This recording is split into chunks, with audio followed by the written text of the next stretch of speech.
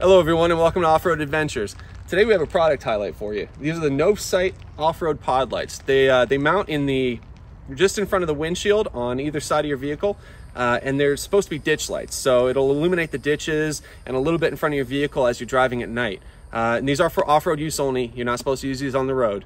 But regardless, there are different options that you can get of these lights. So there's some American ones, and these ones I believe are from China. So we're gonna make sure that they can actually make the trip. First of all, you know, I mean, stuff from China, it gets beat up quite a bit, so. A little damage on the box, but we'll see the contents inside after, I mean, what if she falls off the boat?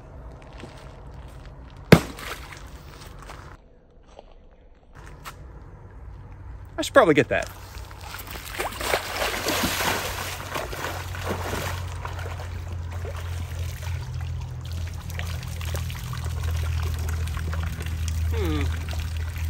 Hope they're waterproof. All right, now that we fished this out of the creek here, let's see how it handled the abuse. Let's open this box up. We'll check out our contents. We'll make sure everything's there. We'll make sure everything's still in one piece. And hopefully it'll still work on the truck. Come on in, let's take a look at what's inside. So initially you can see we've kind of beat the box up a little bit. It's gotten pretty soaked. So let's try to open it up. And the sleeve is not coming off. So you know what? Just go ahead and peel it.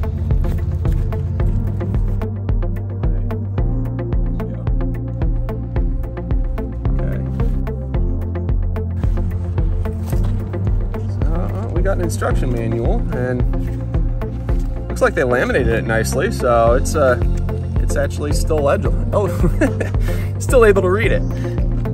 That's good. Inside the box, oh, we got some stones and stuff from the river. What's in this? Oh, we got some cables. All right, so this looks pretty daunting right now, but it shouldn't be a very complicated circuit at all. We'll have the installation soon here to show you, but there should be something as simple as a relay. Yep. Positive, negative on the battery terminals. Looks like a couple connectors and a switch, so we'll wire that up in a little bit here. Let's see what else is in the box. Some foam. Oh, our lights. Here we go. These are actually pretty cool looking. Check that out. A little bit of water on them, but if they can't handle the water, they shouldn't be on my channel. You guys know what I'm talking about. Another one. Beautiful. Very good craftsmanship, actually. And then a couple of boxes here. Like the accessories, probably the mounting brackets or something. Oh, that's neat. We've got amber color covers as well. So if you wanted these maybe during the fog, or just wanted a little bit less blinding if you're following people on the trail, it's a good option to have. Ooh, these are a little wet. We're looking at mounting brackets, also pretty cool looking. So theoretically they should just mount up, bolt it together, and mount on the hood. What else we got? Some more hardware. And I assume the same thing's in this box as well for the other side. Yep. All right. So I think we got everything we need here. All right, now that we've made a little bit of a mess here, we're gonna clean it up, and let's get these on the truck. We'll see you guys back at the shop. All right, now that we're back at the shop, step one is just to lay everything out. Get everything out so you can see exactly what you're working with. As you can see, once the cables are all laid out, it's a lot less daunting. So, long story short, we have a positive, we have a negative that attaches to the battery, a relay, a switch that we have to run into the cabin, and then the two connectors that attach directly to the pod lights. So, really, not too bad at all. One thing I've noticed that I didn't really like about the NovSight mounting brackets was that they're universal. So on the FJ Cruiser, I wanted to put them right here, and I'm still going to, but they're going to be at a different angle, just how the way it's designed. So instead of being level, which I'll probably end up getting leveling brackets in the future, they're just going to be bolted right to the blade right there. So we'll see how they look when they're done, but should still be pretty cool. All right, so step one is to take these panels off. Now, the clips underneath are old and brittle and have had years of really hard abuse just from me alone. Now, I've broken every single one under this panel. I'm going to need to get new ones from Toyota. But in theory, you're supposed to be able to just finesse it off with a nylon pry tool. So, start down here, and then out the top like that. I hope you have better luck than I do. Because we're drilling into these panels, you want to mark ahead of time. Make sure you know exactly where it's going to fit at. I'm doing it on this side first because there's an antenna there. I don't want it interfering with the antenna, and I want it kind of a little bit forward and out of the way. So this is where we're going to start.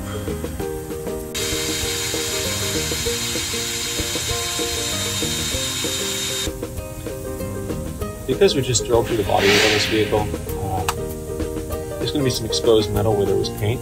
I don't really want that to rust, especially the way I treat this truck, so I'm just going to lay a little bit of touch-up paint, any sort of exposed metal.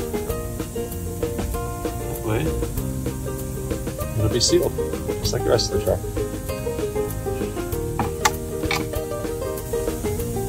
As we're waiting for that to dry, I just actually noticed something about these brackets I like. Got these raised little notches there, so the bolt eventually sits down nicely, and that'll help prevent it from turning when you're tightening it down from the back. So I'm going to go bolt, washer, body panel, locking washer on the bottom, followed by the nut.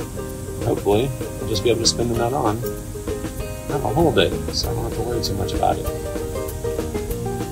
Alright, now with the paint set up, we are mounting this just like I had said with the bolt, mounting bracket, slip washer, locking washer, nut, and make sure this is oriented towards the front of the vehicle, and that the edge of this is parallel to the edge of the truck, so that they're nice and straight.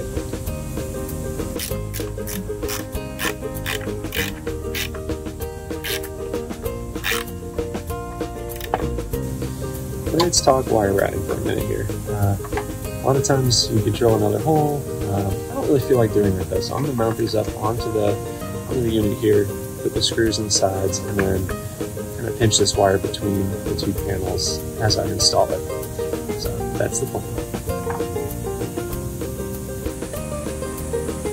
Alright, so because I took the time to really line them up and match them on both sides, this is probably the hardest part, on the wiring.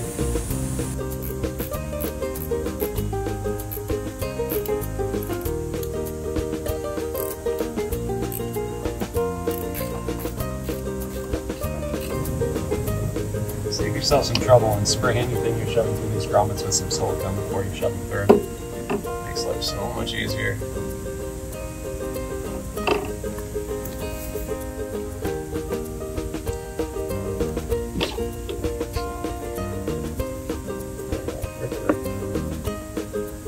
So once you have it pierced through, you can just pull it out. Oh man. There you go, right through that grommet.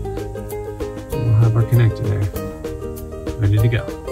Now that we have the connector pulled through the grommet, all we're going to have to do is plug it into the piece that it came with that has our switch on it. In this case, it's got a little sticker on the back, so double-sided tape, so perfect. There's nothing really going on here, there's no screws, there's no other connections, it's right next to my hood release, wheeler button for some lights. So I'm going to stick it right there. Alright, now we have everything tucked away, so we've got cable ties keeping the main harness up, and then this is tucked and attached to the other harness I have in there. And you don't want it touching anything that moves, be it your feet, or either pedals, or even the steering column underneath going to your steering wheel. Make sure it's away from every single moving part. Then when you're done and you're confident about it,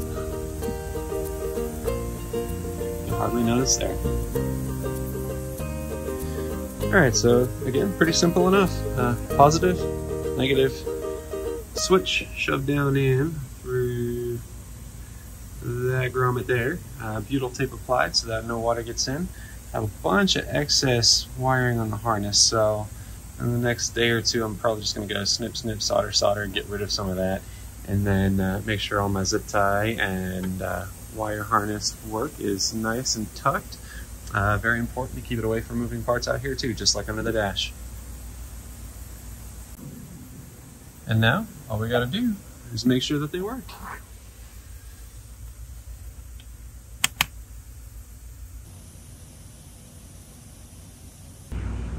If you care to aim these things, now's as good a time as any. Make sure you're all lined up and you're good to go. These pod lights are so wicked bright. Check these things out.